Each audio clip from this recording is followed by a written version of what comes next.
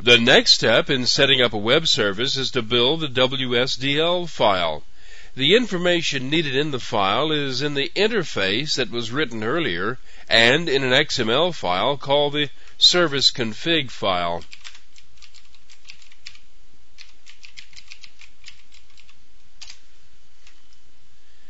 This is a relatively simple XML file. All it does is specify some things about the service. It defines the names of the service, the namespace to be used inside the WSDL file, the name of the Java package holding the service classes, and the full name of the interface class. Remember, the interface defines the service methods, so we have everything needed to create the WSDL file. Fortunately, there is a program that will do this for us. It will accept the service config file as input and produce the WSDL file as output.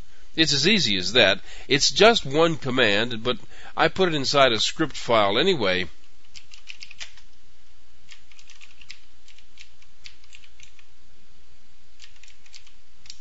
Here you see the command that runs the program named wscompile. This program reads the service config XML file and uses the information in it to produce the text of the WSDL file. The define option is an instruction to the program that is to read the information input to it and produce a WSDL file.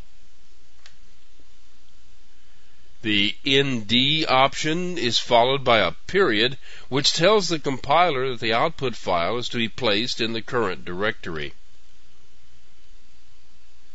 The class path option, also followed by a period, which tells the program to look for the input files in the current directory. If you'll remember, the name of the interface in the XML file is written as a path name to the package, so wscompile will find it from here. You can find out more information on the wscompile program by looking for it in the documentation that comes with J2EE. Now here's the file that this command generated.